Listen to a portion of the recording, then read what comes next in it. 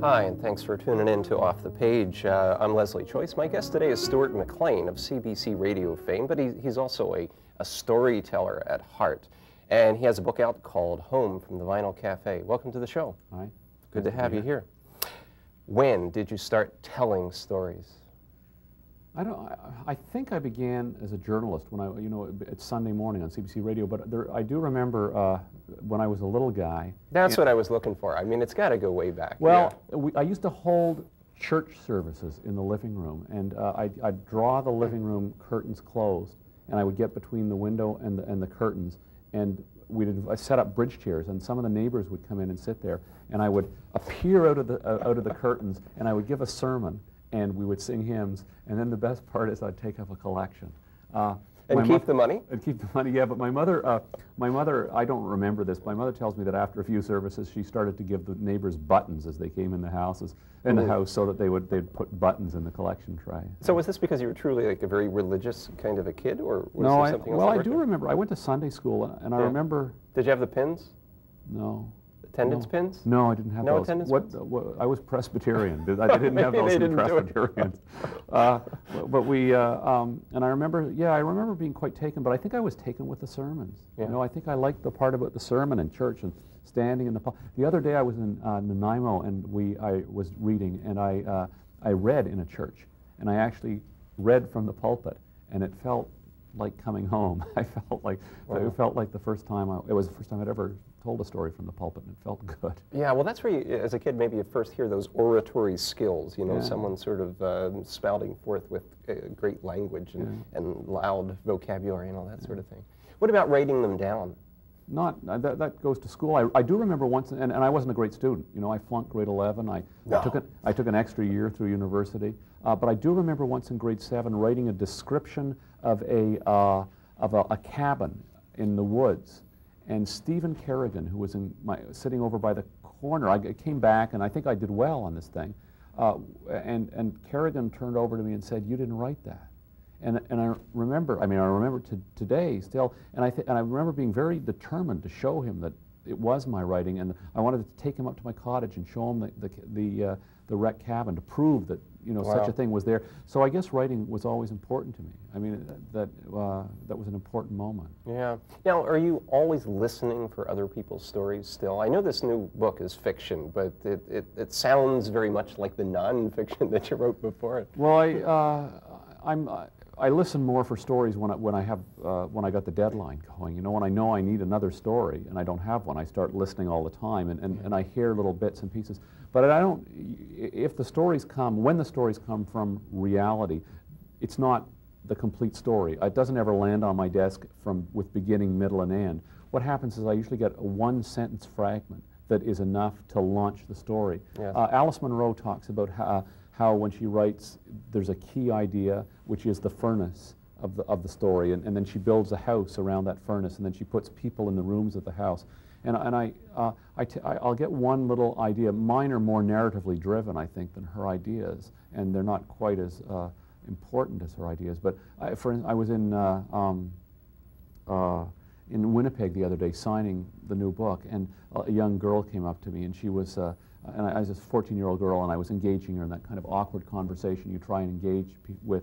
And I was asking what grade she was in. Does she play sports? Do you play a musical instrument? I said, and she said, well, not since I got my saxophone caught in my braces. and that went into the book, and I did my little notebook, and that could a story could arise out of that. That's it. It's just delivered. It's right there. You knew it. The light bulb went on. Do you get a kind of a tingle or something when you're in the presence of a really great character, or even a great story, or a great life? in Minnedosa, Nipawa, Manitoba, I met the chap who runs the local bowling alley, Larry Evans, and he brought me back to the bowling alley, and he was telling me about stuff, and he said, you know, I wish you were staying in town long enough to meet Nestor. Nestor, and I said, who was Nestor? Well, Nestor, he said, would take you out, if you had some time, he'd take you out into the prairie behind his house, and he likes to go there in his pickup truck. And I said, oh yeah, what's he do? He says, well, he puts the truck into reverse, and he takes his foot off the accelerator and his hands off the wheels, and he just lets it drive around the prairie wherever it wants to go. And I said, well, how long does he do that for? And Larry said, well, about about the time it takes to drink a case of beer. Which would be? Probably at 2 hours. And then he told me about Nestor's first trip to Florida. And he said that when Nestor had never been out of Deloraine before, and when he got to Florida, he ran down to the beach, and he lay on his back in the beach, and he made a snow angel in the sand, the Florida beach. And I thought, wow, that's something that I'm going to use one day. Yeah. But you're going to fictionalize Nestor, right? Well, I don't know if I'll fictionalize Nestor, but certainly someone will lie down on the beach someday and make a snow angel. That's just so, I don't know why that rings, but you ask, do I get a tingle? You know, that just struck me as so pathetically and wonderfully Canadian. to go to Florida and make a snow angel in the Something sand. Familiar. How important is storytelling in our lives? Obviously, you know, you're the guy who goes out looking for it and nailing it down here and there, but in what ways do stories shape our lives and who we are? I don't know if they, I was going to say, I don't know whether they shape us, but they come in handy sometimes. You know, when you're late or in trouble, if you can spin a good yarn convincingly. How important are they to shape us? I think maybe the nonfiction stories shape us more than the fiction, perhaps. I mean, the journalism, if it's done well, and the sort of stuff that CBC Radio does, the things that we're doing now, where people from different regions of the country get to hear the stories of each other's stories, and it helps the stories of professional sport, professional and amateur sport, you know, all of those stories that we buy into that help create, that give us a sense of place and that give us a sense of belonging, I think are very important. You sound like you're a kind of Canadian nationalist. Yeah. Do you consider yourself such? It's funny, because I don't like nationalism. There was a time actually before I had children that I wouldn't stand up for the national anthem at sports events. And but then when I had my kids, it was almost too it seemed when they were young too complex to explain to them why I wasn't because it was hard for me to even explain it to myself. So I don't like nationalism, because I don't think nationalism has done a lot of good in our world. Yes. But Canadian nationalism, I kind of think in its own quiet way, I am a Canadian nationalist. I mean, I do think we have a different place here. You know, I like Canada. I like what Canada stands for. I like the things we believe in. I like our geography. I like our history. I like our weather. And so I'm proud to be Canadian. And that was such a Canadian answer you gave me. No, I'm with you in the sense that I dislike nationalism, but there's something about identifying in very positive ways with the country, especially when it comes down to the storytelling and the people level. Yeah. That's worth preserving. So yeah, we end up sort of talking around that and then saying ultimately maybe I guess we are I mean, when you say nationalism, I mean, am I a Canadian? If Canadian nationalism means taking the flag and marching down to America with a flag over my shoulder to say we do it better, no. You know, I'm not a Canadian nationalist. If Canadian nationalism means I like the place I live, and I think that the people I live with, and I'm talking about those of us who live in Canada, that we have a shared experience, and that we have muddled our way through to finding important things that we believe in together and we stand for and that we're ready to do towards the common cause, then I say, then yes, you know, I'm happy to belong to this little group. All right. I hear Stuart McLean coming from behind the curtain there, the little kid coming out giving the speech. That was cool. All right. But you've shifted now from telling other people's stories to writing pure fiction. Where was the door there? Well, I started as a journalist, and I worked for about 7 years doing radio documentaries, hard news, you know, covering elections, covering court cases for Sunday morning, and I think that's where I learned my craft of writing. Then I worked for 5 years doing a personal column for Zosky on Morningside, and I was doing journalism in that they were true stories. Very subjective. But they were, it was all through my eyes, and it was all stuff that I decided was important. It wasn't stuff off the front pages, and I think I found my voice there. And then I started the radio show, The Vinyl Cafe, and then I started writing, making them up. At first it was really hard. At first the journalism training was so ingrained that I'd get a story idea, and then I'd go and research it. I'd go and interview people and take notes. You don't have to do that. You can just make it up. Well, yeah, but my imagination was under the shackles of journalism, kind of the journalism, the journalistic shackles. But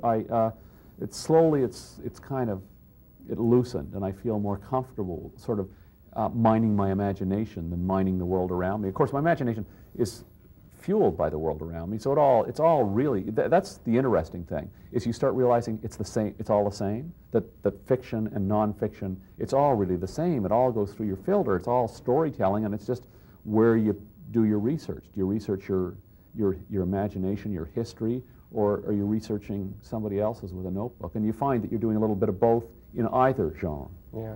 Introduce me to Dave. There's Dave and Morley, central characters here. Who is Dave? Well, Dave, the Vinyl Cafe is, the conceit of the radio show is that the music comes from this second-hand record store. It's a record store where you can own, where they just sell you vinyl. We may not be big, but we're small. That's the motto, yeah. We may not be big, but we're small is Dave's motto. Dave's from Cape, and he runs the joint, and the stories revolve around this place, the people who go there, people like Kenny Wong, who runs Wong's Scottish Meat Pies, which is the restaurant down the street, and Dave's family, his wife and his 2 kids. He's a guy in his 40s. He made a lot of money in the early days of rock and roll. He comes from Cape Breton, and he traveled around with all sorts of rock and roll groups and put some money in the bank, and now he's running this little record store, and he doesn't have a lot of ambition anymore. But he's a good soul. He's not enough ambition to keep it going and to raise a nice family. Yeah, he's kind of an everyman in a way. The feeling I get from him. What about Morley? What's she like? You get the feeling that she drives the bus in the family, that Morley keeps things going, but she loves her husband very much. I mean, she's quite happy to be, and considers herself lucky to be living with this bit of a flake, I think. But Dave keeps Morley seems to be going down the road, probably with the kids in the car, and Dave is kind of running around the car, trying to get in the door and stepping off. Dave's the kind of guy that gets out at the toll booth to pick up the quarter that Morley has thrown into the toll booth, and it's bounced off. And while he gets out of the car to pick it up, Morley throws another quarter in and drives off, and leaves Dave standing at the toll booth, and he has to deal with it.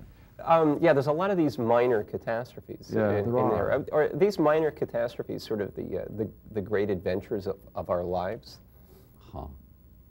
They're certainly, are they the great adventures of our lives? They're certainly they're the things you remember. It's funny, isn't it? Yeah, I mean, if you're sitting, it's and it's also, you can go on grand trips and you can do great work, and I mean, you can write a book, or you can make a movie, or you can do all of this jazz. But when you sit down to talk with your friends, or when you sit at the table or at supper time and have a glass of wine and start telling stories, you don't talk about that stuff. You talk about the night you forgot to thaw the turkey, and just before Christmas dinner, and you've got the hairdryer out or the electric blanket trying to thaw the turkey in time for Christmas dinner. I mean, those are the sort of things that people remember, that people like to remember, and people like to laugh and talk about. And a lot of them are those family stories too, aren't they? Things related to the disasters and families and kids and all that kind of thing. Well, in the book it is. Yeah, there's a lot of things seem to go wrong in Dave's life with his family. But I think maybe the appeal of Dave and Morley and the family that they're in is that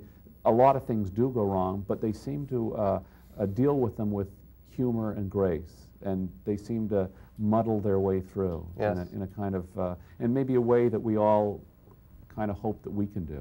Okay, thanks for that, Stuart. We're going to take a short break right now, and we'll be back with Stuart McLean here on Off the Page right after this.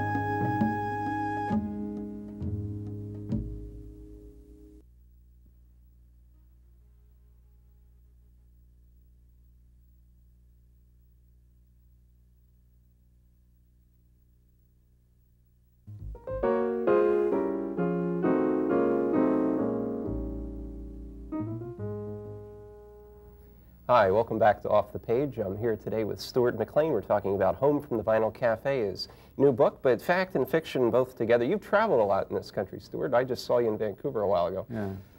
You like traveling? Yeah, I don't mind traveling. I mean, it's getting a little, I've done a big hop this week, from Vancouver and stopping in Kingston and now to Halifax and on to Newfoundland. Does everybody have a story to tell you? No. They don't do that, huh? No, they do it sometimes. But there's not, you know, people don't recognize me a lot, you know, so, and people, occasionally people have stories, and occasionally the stories are worth writing down. You know? That's because you look different from the way you look on radio. Yeah, that's... A place that I noticed, though, that was very important to you, that you visited in Canada, Dresden, Ontario. Tell me about Dresden, Ontario. That was for Welcome Home. And yeah, Welcome Home was a book. What I was trying to do with Welcome Home was make a quilt of Canada. You know, paint a picture of Canada which would just tell the story of the country, and I was doing it through 7 small towns. And so I chose the 7 small towns very carefully.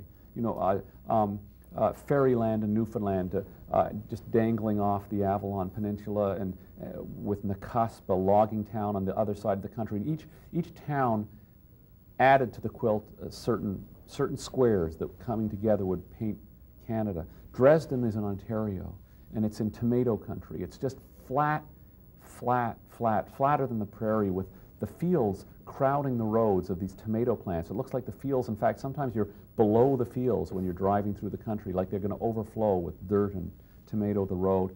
And Dresden, the most interesting thing about Dresden to me was that it was the home of a lot of slave men and women who came up to Canada on the Underground Railroad. It was one of those end points, and most interestingly, it was the place that a guy by the name of Josiah Henson ended up. And Josiah Henson was a remarkable man when he was a black man, and when he got to Dresden, he began the British American Institute, which was kind of like a camp, a community, like a commune for blacks to come, and these ex-slaves to come and to educate themselves, to get jobs, and to get themselves started in this new life. And Henson is said to be by many the character on whom Harriet Beecher Stowe based her novel Uncle Tom's Cabin. So you have this layer of history in Dresden of black history, and these very great black men and women coming there. And then you peel that layer, and Dresden paints itself. You know, come to Dresden, Ontario, the home of Uncle Tom, and there's the Uncle Tom Museum and all this jazz. Well, then you peel that layer off, and you find that Dresden in the 50s was the home of great racism in Canada, that black people who lived in Dresden couldn't go to the barber, couldn't go to the pool room, wouldn't be served in any of the restaurants. They had to drive to Chatham to get their hair cut. And so bad was it that the National Film Board came to Dresden and made a film about Dresden. They went to a great hero, a young carpenter by the name of Hugh Burnett, kept going to Toronto with a bunch of other black men and women from that town of Dresden, and petitioning the Frost government that you have to do something about this. He said, you know, it can't go on. And it was their agitation and the input of the press and the National Film Board that caused the Fair Practices and Accommodations Act, which was passed in Ontario finally, making it illegal not to serve people for race, color, or creed. So to have these two, and this is a story that's not well told in Canada. Yes. You know, we like to go around in Canada and say that we're, you know, we look at the States and we say, we're not like that. You know, we're not racist. We have a much, that's not part of our history. Well, it was part of our history. It was a huge part of our history. I mean, we weren't the Deep South, and we weren't South Africa, but we weren't perfect either. We were a long way from perfect, and we continue to be a long way from perfect, a long way from perfect. And I think and the reason I chose Dresden was that until we as Canadians recognize what our history was, who we were, because it wasn't only in Dresden that was going on. It was no mistake that the lieutenant governor of Ontario, Lincoln Alexander, and my friend Judge Stanley Grizel, who lives up the street from me, these are distinguished and elegant and eloquent men. They all, what did they do when they were young men? They worked as railroad porters. How come? Because that's the only job you could get as a black guy in the 40s and 50s in Canada, or unless you wanted to work in a hotel. Wow. So we have to acknowledge that as a country and say, okay, that's who we were. We're not that anymore. We don't believe that, but we were that, and it was part of us. and then I think we can get better at what we're trying to do now. So that's why I chose Dresden. That's interesting. What about now when you're still traveling out across the country? Do you ever see something in the midst of sort of looking for your stories and talking about your books and things like that? Do you see things that still make you really mad, angry, things that are going wrong that shouldn't be? Architecture. I'm looking. I was in Montreal yesterday. Oh yeah. And I was looking at the old. Yeah, I feel like Prince Charles. Yeah. You know, I was looking at all those gray stone buildings. I was in the Sun Life building, this what was once the biggest building in the Commonwealth, this magnificent gray stone building, and I was trying to imagine, there was a bank opposite, an old bank, and I was trying to imagine the city as it would have looked before all of these ugly concrete towers were put up.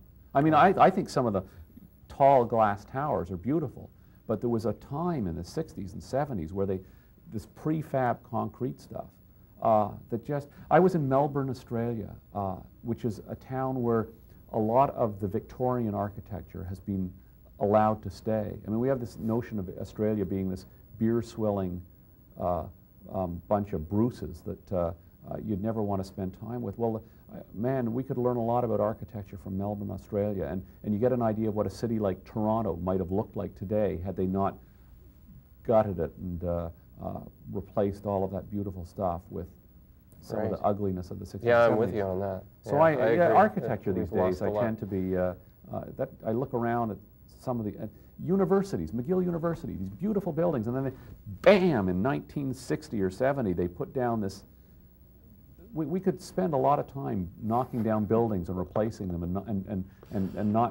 it wouldn't be a bad life. Yeah. We'd be contributing. You must be a very skilled observer. Is this something you trained yourself in, or what do you do when you go out there with your perceptions? Obviously, you're listening for the stories, but what else is going on? What are you looking for? What details? Mostly, I'm looking for the washroom, or where I can get a cup of coffee, or if there's a cart for my luggage. I don't think I'm a particularly skilled observer. I think that when I'm working on my stories, I know it's my job. You know, when I'm going to write a story, I know that I need details, and I look for details. Yeah. I think I learned that as a radio journalist, because on the radio, you have to translate, don't you? You have to from the eye to the ear. Yeah, you have to be able. When you're telling a story on the radio, as I used to do, you have to be able to. Creating a sense of place is very important.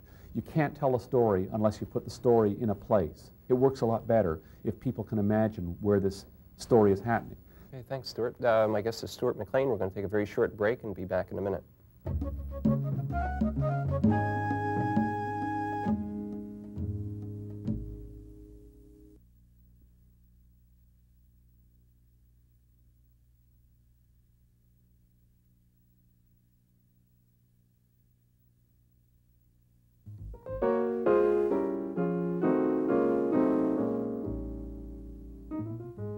Hi, you've been watching Off the Page. My guest is Stuart McLean. Stuart, final the big turkey question. It's Thanksgiving. You were supposed to buy the turkey. You didn't. You run down to the store. You get the last frozen turkey. It's got to be cooked today. What do you do? You thaw it out with an electric blanket, hair dryer. You drink a lot of scotch. Actually, you know, that story, which is the opening story in the book, it is based on truth. What happened was we bought the turkey for a big dinner party, and the oven was broken. And we took it to the hotel. What you do is you take the turkey to the hotel where they got the convection oven. You give the guy a present, and he cooks it there in 45 minutes. You're home free. There it is. You heard it here first. Thanks for coming on the show. Thank you. And thanks for watching Off the Page. I'll see you next time.